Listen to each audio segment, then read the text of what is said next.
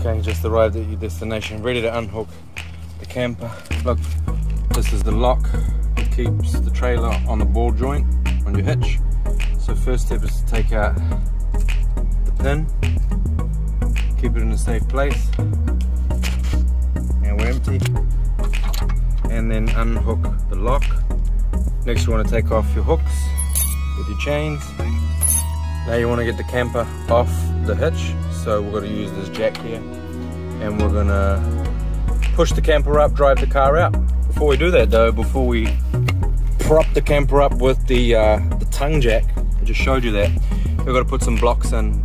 You might want to put some behind and in front depending on the ground, but this ground's sloping down, so I'm going to put some blocks behind the wheels to stop it rolling away when I push it up. So now I've unhooked the trailer from the ball joint. I've taken off my chains and I'll put blocks under the wheels.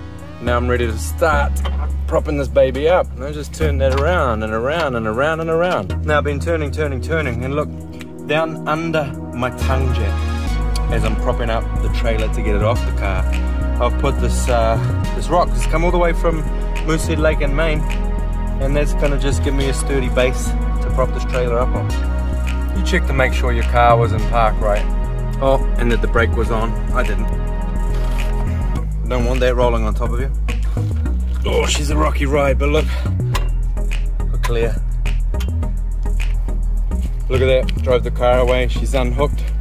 Now next job is to level out the trailer itself and put these the jacks up at the back and the feet at the front. I'm going to deal with the feet at the front first. On each side it has these little feet. If I try and pull them out, I'm pushing to the back. Use the tongue jack to lift the front up so I can take the car away. It's not connected anymore. Now I need to stabilize the trailer. I'm going to do that by popping out the two front feet. They're on the left and right near the front. Let me show you underneath here. Look, here's one of the feet, and I'm going to position this for you to see. I'm going to grab it with both hands, shake it. Oh, she's a tight one. You're probably stronger than me. Push back or across away from you, and look, now the foot's down, and I'm using these steel plates to keep it nice and steady. You can adjust these by pushing here and extending it, but I don't need to do that yet. The reason I didn't extend those feet all the way yet is because I want to make sure the camper's level going this way. It's not.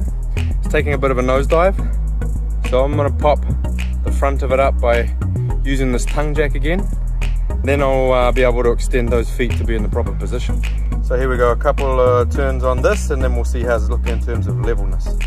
Okay, I like how it's looking now, and in an ideal world I'd probably use a tool like a level to make sure it was in fact level, but I'm eyeballing it.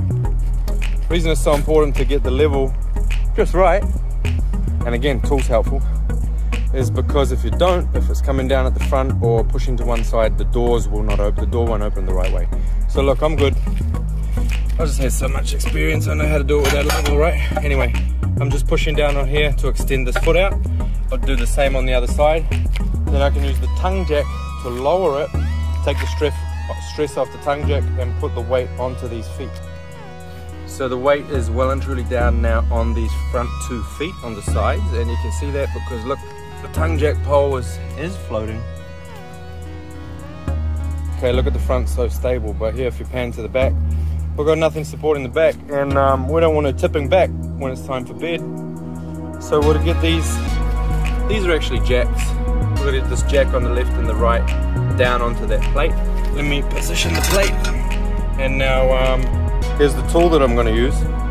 These notches slide onto the adjustable part of the jack, and that little kind of bit just threads right into my drill. I'm going to lower the power. I don't want to break my wrist. Don't need it too strong. Here. Okay, here we go. So like I said, these just see that how it slots in like that. power up a little bit, shall we?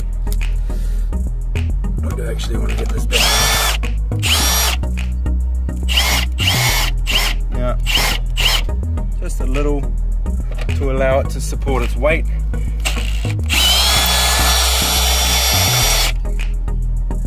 Yeah, just a little bit. I don't want to prop the camper up too much by overdoing it, but she's now stable and level. Now I'm going to work on popping out the ends and popping it up.